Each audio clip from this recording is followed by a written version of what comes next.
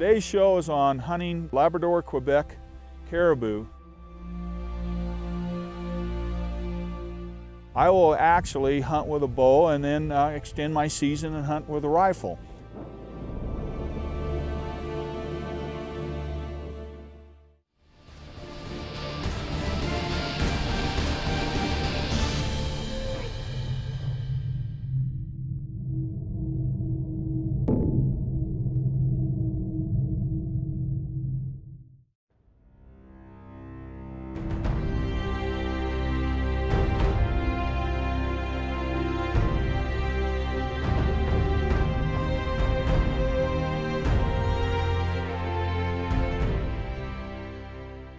I got Guy and Cameron Haynes, and I go along with these two guys. My knee is shot.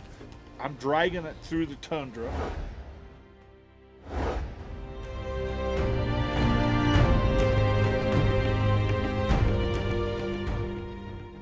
I see this caribou on the ridge.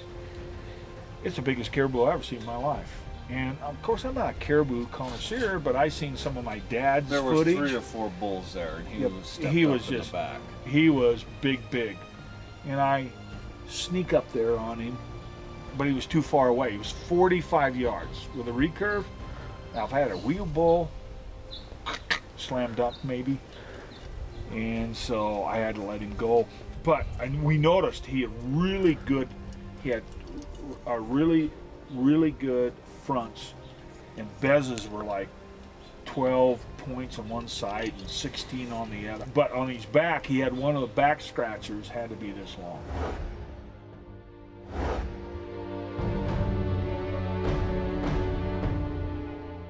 What we need to do is just hold off and wait until we find a really exceptional trophy caribou. The bugs are real bad. Black flies, and so the caribou are going into the wind, keeping them off themselves. I set my sights pretty high on taking a Boone and Crockett trophy caribou. So, you know, you see me here passing up on several bulls, but I will go home without taking a bull caribou if it means not finding that true trophy.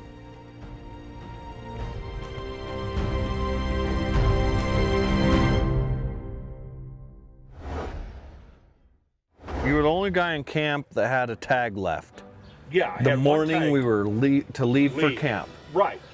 And I'm sitting there snoring. Everybody else waking up, no, everybody's just sleeping snoring. away, sleeping in because we're going out that day. And I hear a rap, and I look on the door, and Carl, Skipper, they're migrating here. Come on. They're all around us. They're all around camp. Wake up. I woke up, I'm staggering around, got my stuff on, and got my little bow, and we went up the river about a quarter mile, and it was a big lookout, and down below us was the river, and these caribou were coming, and they were swimming the river and coming on our side.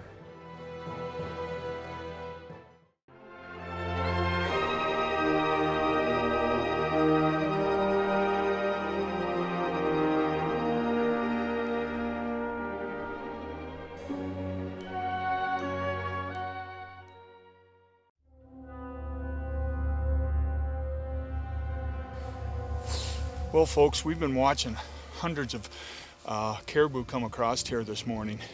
It got real cloudy last night, cooled off, and here they come. This is one of their major crossings here with Safari Nordique's camp, and it's just going to be a matter of time before a good old bull comes.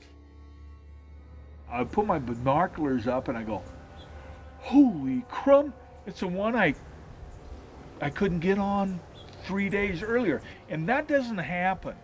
You don't no, that's rare. You don't just bump into the same caribou. Out there's about 50 head of cows and bulls, and behind is this big white monster of a bull.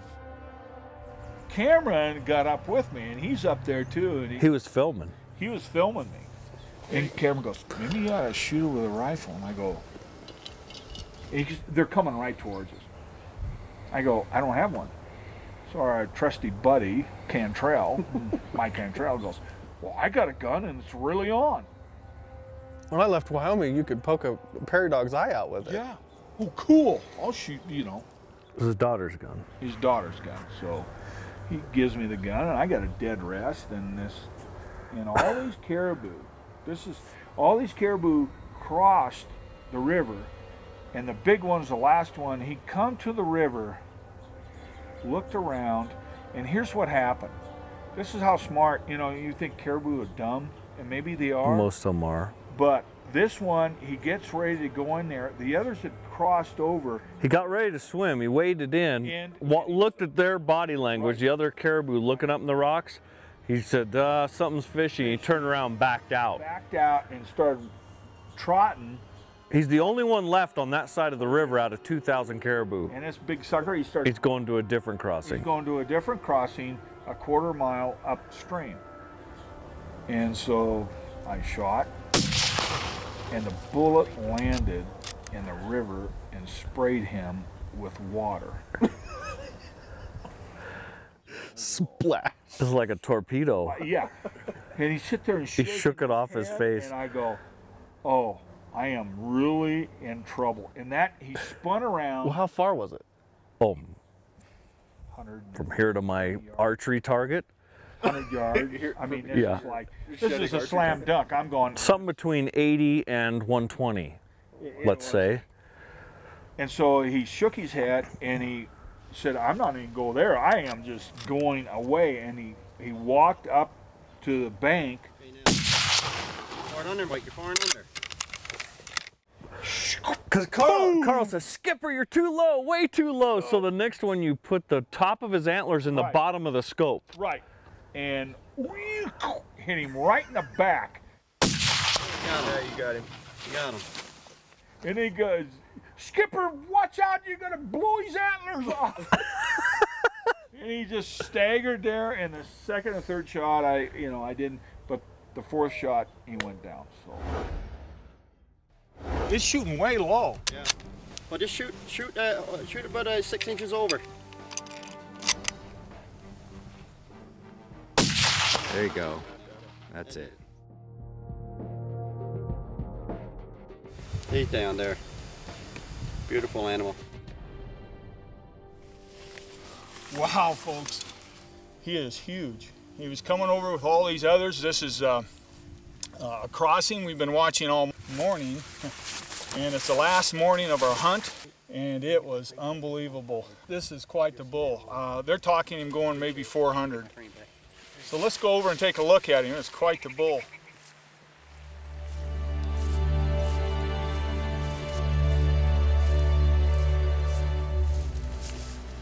Holy crump. Look at that, Carl. That's beautiful, isn't it? I've never seen a bull that big. Ever, and in pictures or anything. It's gorgeous. It's huge. Look at a double shovel on this thing.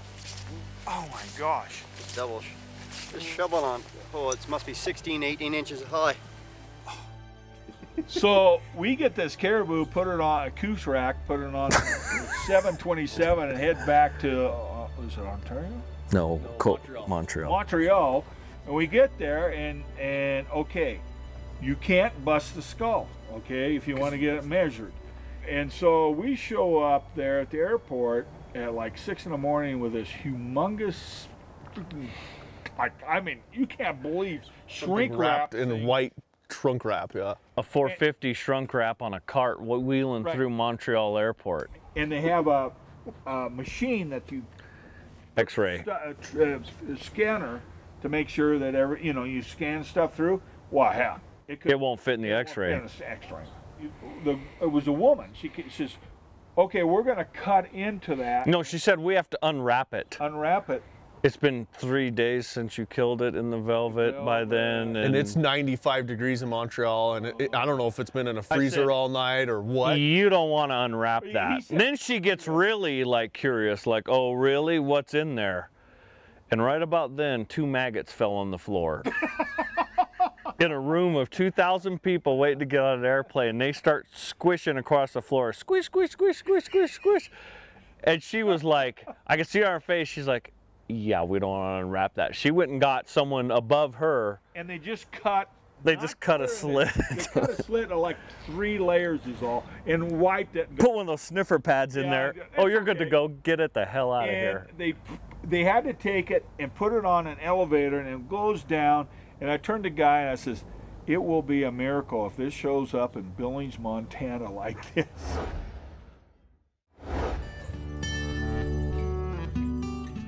20-inch shovel goes from here clear down to there. Thanks, Carl. This is unbelievable. Gross 444 when it was all said and done. After all of that, Yeah. 444. That was, what a heck of a trip. What a gorgeous bull. I'll never take a bull this big ever again.